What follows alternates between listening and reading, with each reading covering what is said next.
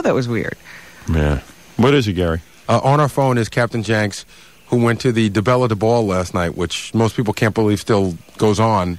What was there, 3 people there? It wasn't a big turnout, but all right, I'll take care of Janks this. got thrown out physically. All right, I'll take care of this. Yes, good morning, Howard. Captain Janks, hi. It was quite brutal yesterday. You know, we don't talk much about the Philadelphia zookeeper anymore because there's really not much to talk about. His show is practically over with. Well, he hardly has a show. Yeah, only when he does things like this to think that he's on a roll again. So he had the zookeeper. For those of you around the country, the zookeeper in Philadelphia is this guy who we beat. He had like a 15 rating when we came to town, and now he has like a 5. Now he has nothing, Howard. Now he has nothing. We have something like an 11 or something like that. Yeah. And he used to throw a ball every year, and everyone used to come in Philadelphia. That's before we showed up, and now nobody comes except for Captain Janks. And Captain Janks got thrown out last night. Yeah. Now, why did you get thrown out?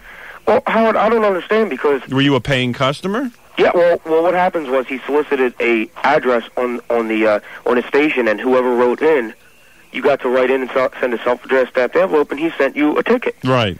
So that's what I did, and I had 2 tickets to go. So I took a friend of mine, and we went all the way out there last night. And when we first got in there was probably about 80 people or 90 people there. How many people would you say? How many people would you say it's supposed to hold? I say probably could have held 300 out. Oh, my. There was about 80 or 90 people, and they were all really dressed up because it was a big formal thing. Yeah, right. And John DeBella didn't even want to mingle with the guests. He sat in the VIP room most of the night. Well, of course, because he's embarrassed. Don't you understand? And plus, he's a very important person. He was supposed to pack this place, too. Bolder than ever he is, Howard. He's an important person. He has a 5 share in Philadelphia. He's bolder than ever, Howard. Right. And anyhow... I went in there. What were you telling me? They were giving away, he was doing a dating game on the air where one of the listeners got to win a date with him? Yes. Oh, he's giving himself away now. I'm just saying, gee, the grieving husband. Yes. Well, I guess he was pretty shook up. Yeah. He's dating already? I might even wait 3 months after my wife died. He's moved back into the house already, Howard. Oh, did he? Yeah. Yeah, well, okay, so you go to this thing. And I actually, him and his... And shortly thereafter, they started doing a thing where the disc jockeys got up on the stage and spoke to the crowd a little bit. Yeah. And most of them were just yelling the F word and trying to be cool. Right. But then Bubba John and Mark Drucker, who's the afternoon cruise show, they got up. Bubba John and Mark Drucker. Yes. Bubba John. Mark Drucker, the most unhip guy on the planet. Yeah, what does he have to say? Well, they called up their traffic guy, whose name's Robert Workman, and he trashed you, Howard. Oh, yeah? Who was that, the traffic guy? Yes, he's like this big, old, fat, gray, curly-haired, bearded man. Well, listen, up on stage and trashed you. I would imagine that their whole station trashes me because I've wrecked their entire station. Yes, but nothing that you've done physically. No, but listen. They took it personal. He can trash me all he wants, but the truth of the matter is I have all the ratings. Yeah. So who cares? And they're all still bald. Look, a traffic guy. I mean, you talk about the least happening job in radio. It's got to be the traffic guy. Yes. The traffic guy. Can you imagine? He's taking you on. Yeah, he's taking me on. Like, he's got some scary talent I should be intimidated by. And he's talking to the 80 people who are possibly listening. Yeah, I mean, how do you trash anybody when you go on the radio and do a promotion and 80 people show up? And you can't even fill a 300-person club. It's like he got up on stage and just started yelling, Howard sucks. He did? Yes. All right. Well, I'll keep that in mind when he looks for a job with this company. But yes, go ahead. That's Robert Workman. Okay, go ahead. So then it's a funny thing when guys are out of work and they're looking, and then all of a sudden they end up at one of our stations and they think I don't notice, but I do. Go ahead. Okay. So I started walking around to the side of the stage to greet him when he came off the stage. Yeah. And the woman that John DeBell was with, well, he was standing with her anyway, she's like this big heifer who was standing at the side of the stage. All right, so there was a heavy woman standing next to her. Yes. Yes, go ahead. And Robert Workman came off the stage, and I shook his hand, and I was talking to him for a while. Mm-hmm. And the girl goes over to Mark Drucker and tells him, points at me and says, "That's Captain Janks." Yes, so that proves she must have seen 1-800-52-STARN in order to surmise that, because she wouldn't know what I look like. All right, so then next what happens? Drucker goes and tells security.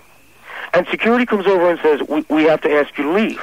Well, if Drucker was such a man, why didn't he come up and throw you out? Right, that's what I don't see why. Well, you weren't doing anything bad. Robin, I didn't do anything. Well, that's because they can't handle it, don't you see? I think you have a case there. They asked me for You have a suit, I would say, for at least $11 to $15 million. I would say roughly. I'm not a legal mind, because, quite frankly, that was a public function. You had tickets. Yeah. Yes, I did have tickets. I had a stamp on my hand and everything. On your hand, you say?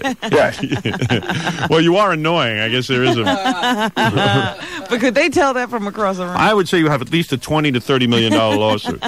But go ahead, yes? Well, you have suffered, haven't you? And the woman kept, and the overweight, heavy woman kept running up to me going, "You pushed it too far this time." You pushed it too far? What did you push too far? Yes, I couldn't understand what she was talking about, Howard. Mm-hmm. So they threw you out of the... So the security asked me for identification and asked me if I worked for another radio station. I told them, of course not. Yeah, and what if you did? Yes. What is it that you're going to do? What are you going to do? Drop a bomb on this crowd? That bald man. Then they grabbed me by the arms and they escorted me out. And there were a bunch of fans in there that I'd weeded out who were yelling Captain Janks and yelling yes and stuff. I was never so proud to be a Howard Stern fan at that moment. Well, there you go. Captain Janks, of course, the guy who called the Chicago radio station the other day disguised as Alice Cooper. Yes. Hey, as long as I got you on the phone, we should listen to that one last time. You got that, Fred? I don't have it handy, no.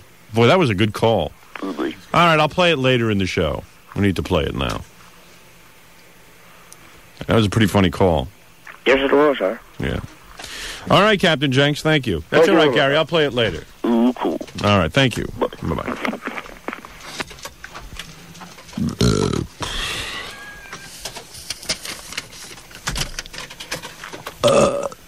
Thank you. That was an answer. They're now communicating. Well, these guys, I hear about all these guys who badmouth me, like traffic guys, and they all eventually end up looking for jobs with us. And you know what? I'll just keep that one filed. Mm-hmm.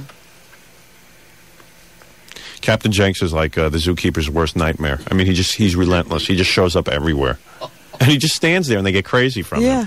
That's all he has to do now is show up. Yeah, he didn't do anything. He just showed up and they throw him out. And Mark Drucker, I used to work with him 100 years ago. Talk about a shaky guy. I mean, this guy's nothing. They got him working with who? The Bubba. Bubba John? Bubba and Mark Drucker. Bubba Johnson and Mark Drucker. Stellar career there.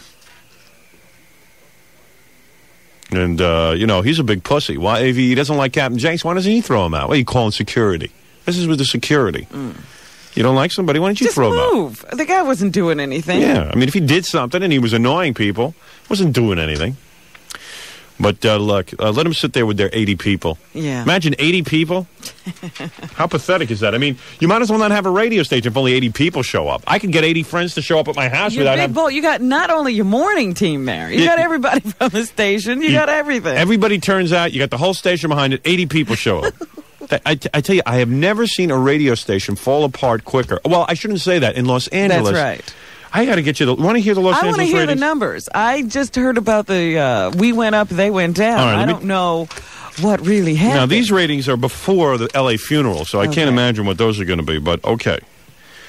We have, in Los Angeles right now, a 6.7. We're number one in Los Angeles. Okay. Again. What did they have when we came? All right. When we came, they had about a 8 or so. Yeah? 8 or 9, something around there. I don't think they were as high as a 9. No, I don't know. I don't know that. We'd have to call Andy. Yeah, I really would like to know that number because I think let's get Andy on the phone. Surpass them. Gary, get me Andy on... Here, wait a second. Baba Booey. Andy. What time is it in Los Angeles? Is it too early to call, Robin? Yes, that's a perfect time to call. Okay, good. Too early. What time is it? It's about 4, going on 4 o'clock. Oh, I see. So it's at 3 o'clock, somewhere at 3:45 or so? Yeah. Oh, that's not too early. He's got to be up. He's got to be so excited about the ratings that he probably he's up. Didn't go to sleep. All right, hold on. It's ringing, Howard. All right, thanks. Baba Booey. Baba Booey. Baba Booey. Fred just sneaks those in there. It's funny.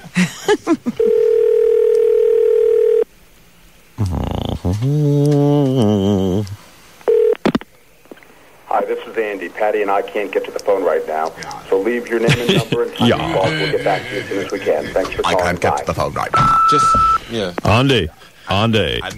Andy, it's Howard. Yeah. Pick up. We're on the air. Pick up the phone. Hey, man. Hey, man. Hi, How you doing? Yes. Well, I'm, partying. Really call. It's really cool. It's real cool. Going. It's going pretty good. I'm discussing the ratings, and I've run into a question that I can't answer. Okay. All right. When we started in Los Angeles, what was our rating in the morning? 1.8. 1.8. And what was Mark and Brainless? 8.9. All right, 8.9. Okay. Okay, good.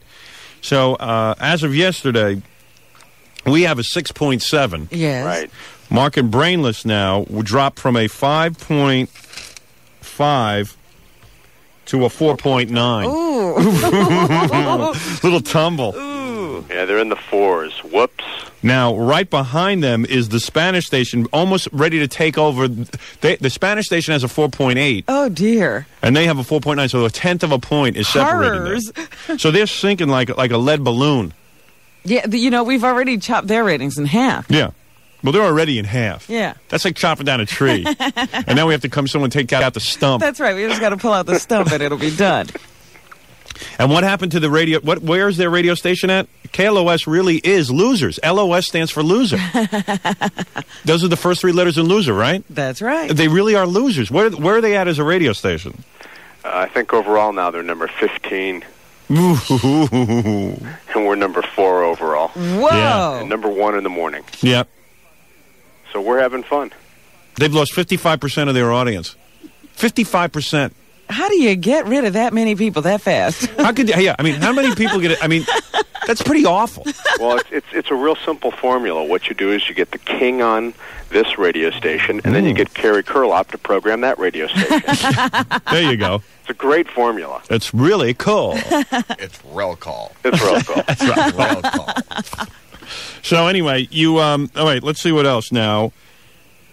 To make matters worse, I mean, Jay Thomas has a 4.3. Whoa. As bad as he is. That's sad. They're about to approximate Jay Thomas. I mean, Yeah, can you imagine if Jay beats them? Ooh, that's like the biggest insult in radio when Jay Thomas beats you. Jay's the most unfunny guy on the guy planet. who doesn't even pay attention to his radio show. Rick Dees has a 4.3. And So- Rick Dees is working hard for that. Remember when Rick Dees used to actually be like the #1 disc jockey in Los Angeles? So we went up 370%. They lost 55% of their audience. Mm-hmm. And they're about to be beaten by the most unfunny man on radio, Jay Thomas. They are less talented than Jay Thomas. Right. Can you imagine? God. Can you imagine being less talented than Jay Thomas? That's a laugh. Oof. Because nobody on this planet is. There are listeners in our audience who have more talent than Jay Thomas. Well, that's great. That is really great. it keeps getting more fun. Yes, it does. And this was the fun we were talking about.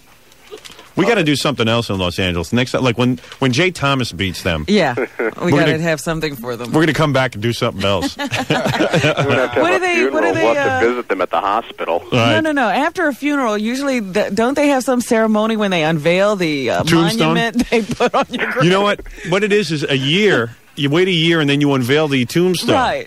I think next year we come back and unveil the tombstone. All right, Andy. All right, very good. Thank you very much. Thank you. Good night. Good night. Andy Bloom, obviously a long night of partying. We got to take a break here. I'll come back and take your phone calls right after these words.